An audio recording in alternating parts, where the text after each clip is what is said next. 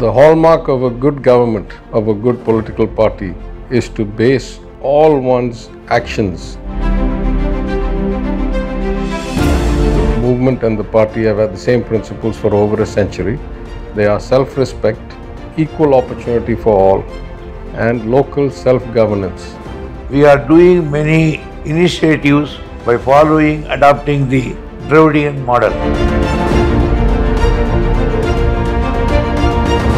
In Tamil Nadu, we have a great visionary leader as Honorable Chief Minister, and this is our real strength. Dravidian model referred by our Honorable Chief Minister is not just the term, but the actions that brings constant development and growth in all communities, districts and sectors of Tamil Nadu. I am planning to launch an All India Federation for Social Justice soon. Leaders of depressed classes from all states, those truly concerned about social justice, would be part of it. Our leader leads the state towards inclusive modernization with an inclusive approach. Achieving gender equality and rights to women without compromise or discrimination is the philosophy of the Dravidian model. 7.5% right of reservation for government school students.